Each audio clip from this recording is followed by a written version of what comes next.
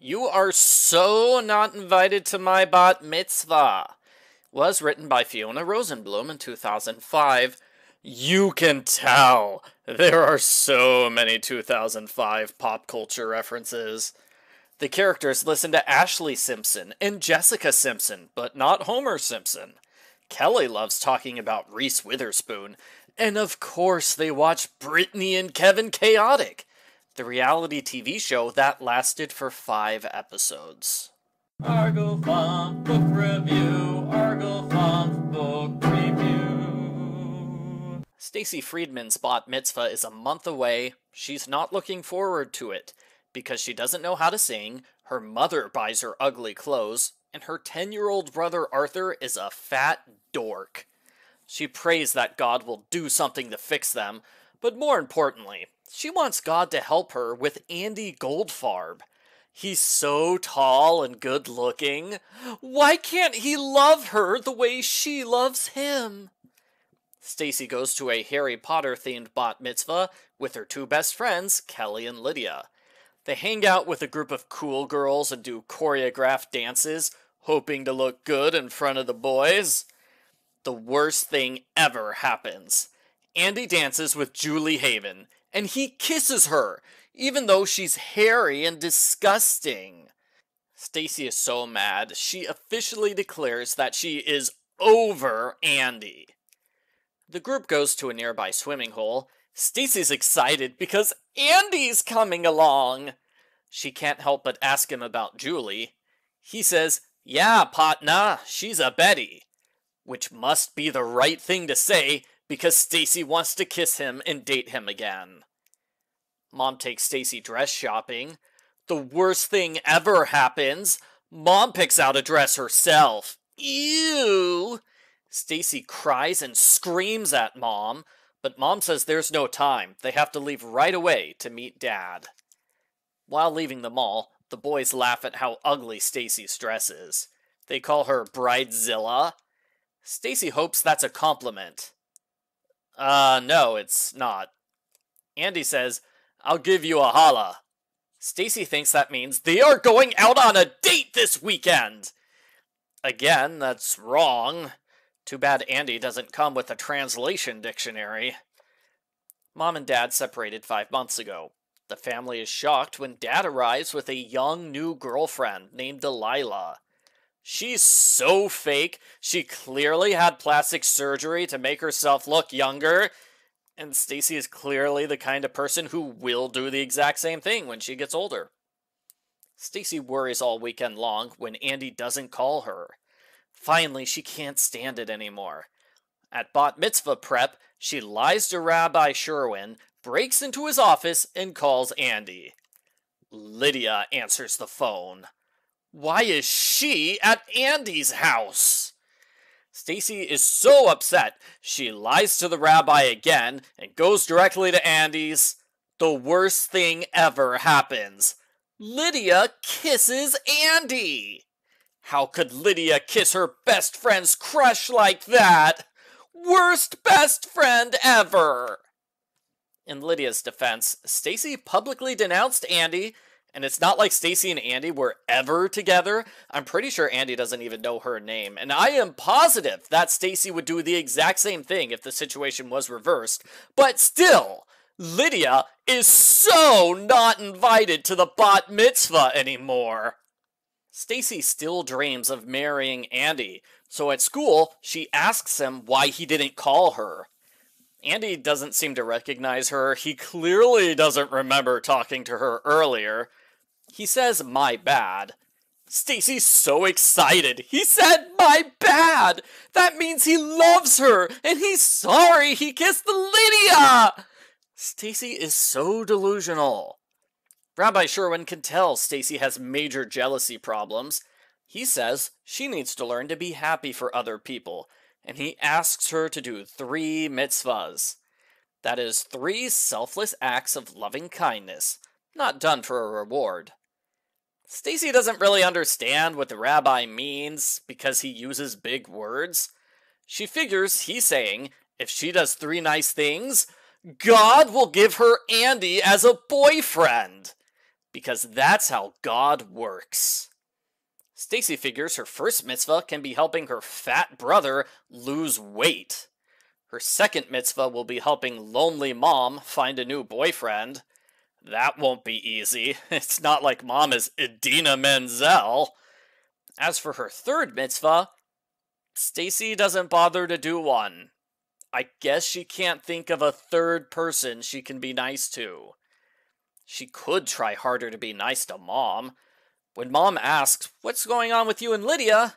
Stacey says, "God, Mom, you're so annoying." Lydia writes a note asking Stacey if they can please talk and be friends again.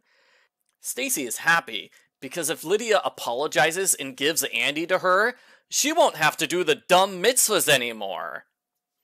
Lydia and Stacey both go to a group slumber party. Andy and the boys show up. The worst thing ever happens. Andy says these criminal-looking chassis got him bent. So Lydia kisses him right in front of everyone. The other girls push Stacey into fighting with Lydia. The argument that follows is so bad, Stacey uninvites everyone from her bat mitzvah. She goes home early. When Mom asks why, Stacey yells at her for being annoying. Is it wrong that I want Mom to ground Stacey for a month? Arthur proves to be useful for once when he helps Stacey destroy her ugly dress. Mom lets Stacey go dress shopping by herself, and the best thing ever happens. Lydia tries to kiss Andy, and he ignores her. Stacey's happy, but also feels a little sad to see her former best friend be humiliated like that. Mom refuses to go on a blind date. Stacey tries making Arthur a healthy dinner. It is so disgusting he throws up on his shirt. He takes his shirt off. Stacey hates this. She orders him to put on a new shirt right away because she cannot handle looking at his fat body. So her mitzvahs are going quite badly. Stacey asks an Italian exchange student named Dante to give Arthur exercise lessons. He shows Arthur how to dance. In less than a week, Arthur is in perfect shape. Wow, that is a lot of quick weight loss. What dance was Dante doing?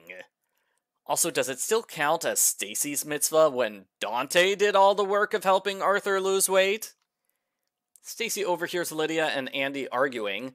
Lydia insists that he's her boyfriend, while he insists no, their secret agreement is over. Lydia cries as Andy leaves. If it was me, I would be asking many questions about this secret agreement, but Stacey doesn't. She jumps straight to writing a marriage announcement for herself and Andy, 'cause clearly they're getting married now. Mom talks with Dante's guardian. Stacey thinks it's a waste of time until Mom asks him to be her date at the bat mitzvah. Then Stacey takes credit for finding her mom a boyfriend. That's 2 mitzvahs done. At her bat mitzvah, Stacey sees Andy is using his phone instead of paying attention. She realizes she made a mistake when she picked him over her best friend. Stacey re-invites Lydia to the bat mitzvah and gives a big speech about what she learned. Lydia explains that she never liked Andy. The truth is that she wanted to know what kissing a boy was like, so she made an agreement with Andy to come over to his house and practice kissing. That was the kiss Stacey saw. It was all a terrible misunderstanding. I noticed that Lydia makes no attempt to explain the slumber party kiss or the mall kiss. That is twice she purposely kissed Andy in front of a large crowd, even though she must have known that Stacey would take it badly. The girls cheer over how much they hate Andy now, and they take great delight in rejecting him when he asks them to dance and maybe try more practice kissing. Stacey gets a happy ending when Dante asks her to dance. He kisses her in front of everyone. The end. Post-book follow-up.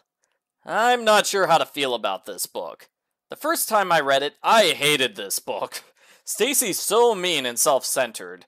If she wasn't the narrator, she would be the villain. She is so shallow and selfish that she's completely unaware of the fact that she treats everyone else like garbage. There's also the fact that Andy's a pretty poor love interest. I struggled to understand why Stacey likes him so much. Is it just because he's good looking? That seems to be his only positive quality. I was relieved when Dante took a larger role in the story, because it was fairly obvious that he would be Stacey's boyfriend at the end. The book ignores the fact that Dante is probably Catholic, not Jewish. Since Dante is a foreign exchange student, his English is flawed. Between Dante and Andy, it is clear Stacey has a thing for guys who do not speak proper English. I liked when the book took brief breaks from Stacey's narration for one of her prayers to God, or one of her failed attempts at writing a bat mitzvah speech. Those sections were so good, it makes me wish the entire book had been a series of mitzvah speeches, sort of like a journal book. I half enjoyed Stacey's attempts to help her family members. The family dynamics were interesting, but Stacey would often say or do something so mean to her relatives that I would lose interest. The family stuff was good enough. I wish her father had played more of a role. He only appears briefly when dropping off Arthur. He could have been Stacey's third mitzvah. When I reread the book for this review, I decided to treat it as a comedy. Instead of taking Stacey seriously at face value, I took her more as a humorous exaggeration of a teenage girl, like Confessions of a Teenage Drama Queen, or Diary of a Wimpy Kid, where the narrator's obliviousness is part of the joke. I like the book way better as a comedy, although there were still times when Stacey was so mean it took me out of the story. I'm definitely not the target audience, so maybe you shouldn't take my complaints too seriously. Oh, and one last thing, even though I didn't like the book, I found it to be a page-turner that goes by quickly, probably because of the short chapters. And the title is really good too. I give You Are So Not Invited to My Bat Mitzvah a 3 out of 10.